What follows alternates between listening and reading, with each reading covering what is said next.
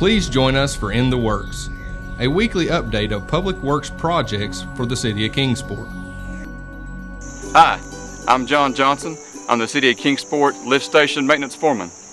I'm Billy Denton. I'm the City of Kingsport Wastewater Treatment Plant and Lift Station's Maintenance Mechanic. We're standing here at our Wesley Drive pump station, about 1,000 yards or so from the Fort Patrick Henry Dam. Alright, come with us and we're going to show you how one of our lift stations operates, some of the basic functions of it, and some of the bells and whistles at this station. What we're going to do is we're going to perform a system check on this lift station to make sure the pumps and all the operations are operating correctly, and to make sure that the wet well level is going down, and to make sure that there's no other problems that could cause a potential overflow or potential problem.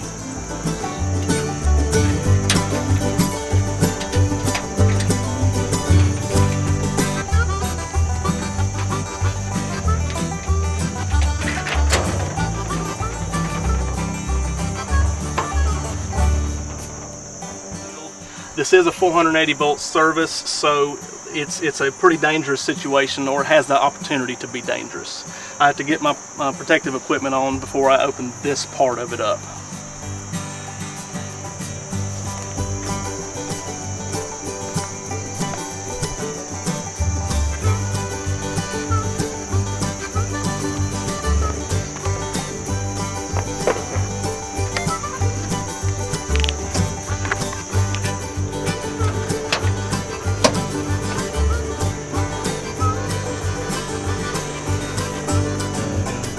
As we open this up, we see many different components inside this panel.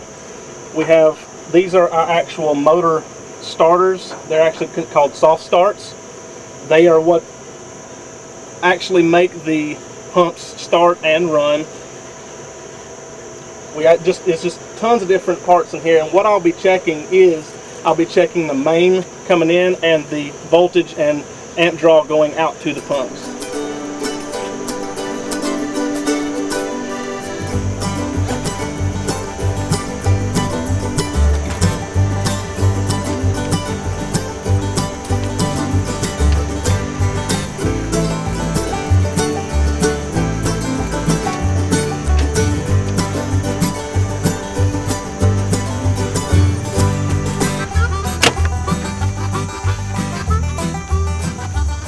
Reading 499 volts there, 490 volts there, so that tells us our system coming from AEP is in good shape. John, could you start pump 1 up, please? Sure. Clear? Yes. Pumps are coming up to speed now. It takes a couple seconds for it to get up. That's due to the soft start, so it don't start and get a lot of torque and action on the pump and stuff all at one time.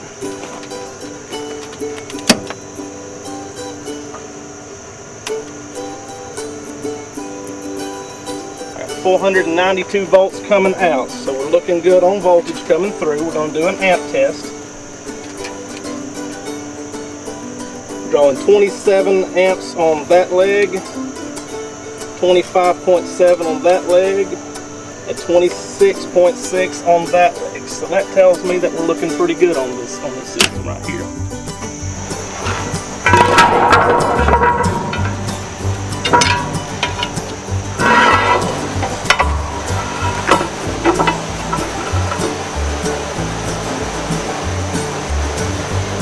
Alright, what we're going to do now is Billy is going to turn one of the pumps on, and I'm going to actually physically check the wet well to make sure that the pumps are moving the water out of here like they're supposed to.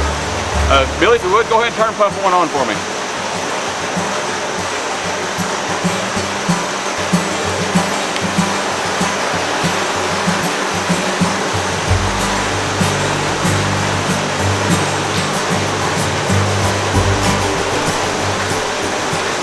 Alright, everything seems to be fine. We're fixed to go down into the dry well section of this pump station.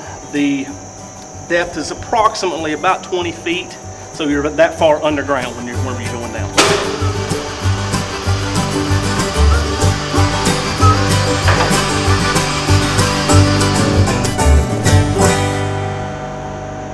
Well, now we are down inside of the dry well. This particular station is a wet well, dry well configuration, meaning we have a wet well that the sewer comes into from the system, and the dry well where the actual pumps sit.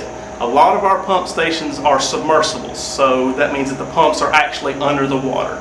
They will take and grind the sewer. They'll grind all the different, organics and inorganics that come into the sewer system. They'll grind them up and put them on down. This is one of our medium-sized stations that takes care of a pretty good amount of water. One pump for these will do about 700 and we want to see about 750 gallons a minute.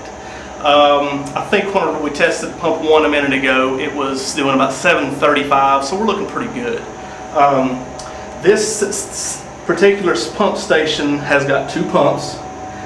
This is fairly new, so it's everything. We don't have a lot of trouble out of this station a lot. From here, it comes in from this direction into the pumps through the check valves, and this right here is actually what's called the force main.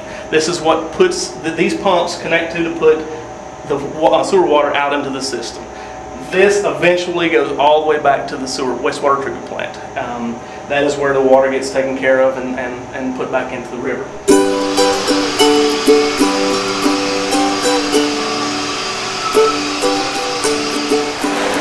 What we're going to do now is show you how this wet well senses the level of water that is in here.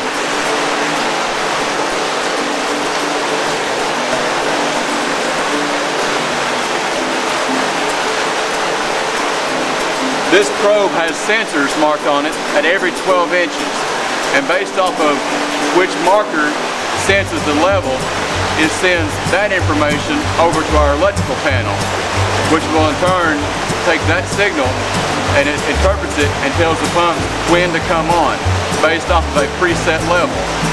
Once the pumps come on, they will turn off based off the water hitting another sensor, again at a preset level. All right, as John was just checking the level probe, as he said, it will send a signal over to this panel, and it actually sends it to this piece of equipment right here. This is the actual pump controller.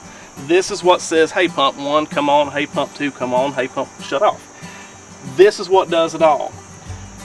If you need, in an emergency or in a checking environment, if you need to operate these pumps manually, these 2 switches right here will actually turn them on and off by hand.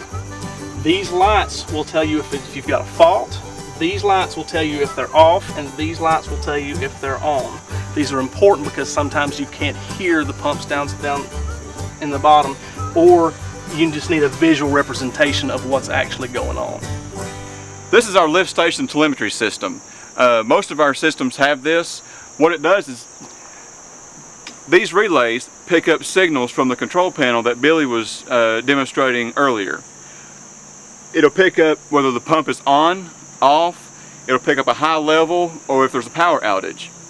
And it sends that signal to this radio. And what this radio will do is take the signal from this panel and send it to the wastewater treatment plant, where it will send out automatic alarms and also trend the level in the wet well. And when we do that, we actually can see the pumps come on and shut off.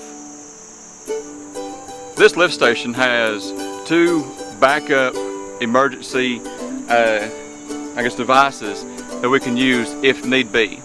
The first of which is this bypass connection. What we can do with this, in the event that our entire station goes down, we lose both pumps, we lose our control panel, say we lost everything.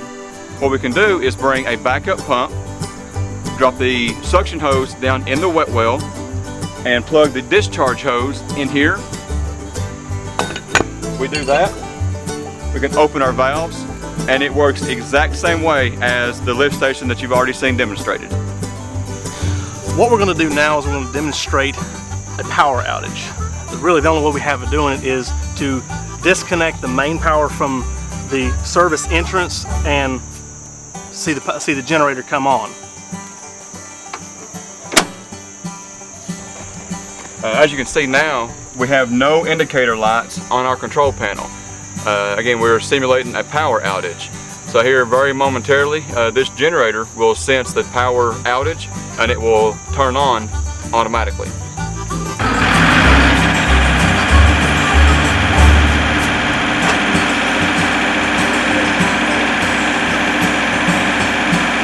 The last thing that we'd like to show you before we leave this segment of In the Works is this sign right here. If you ever drive by any of our sewer lift stations and you see a red emergency light on or an overflow, we would love for you to call this number, 246-9111. That goes to Central Dispatch. Just let them know the emergency, the location, and they'll be sure to get a hold of the right people so we can take care of it. Again, I hope you enjoyed this segment of In the Works, going through one of our sewer lift stations. And we look forward to seeing you in future episodes here on In the Works.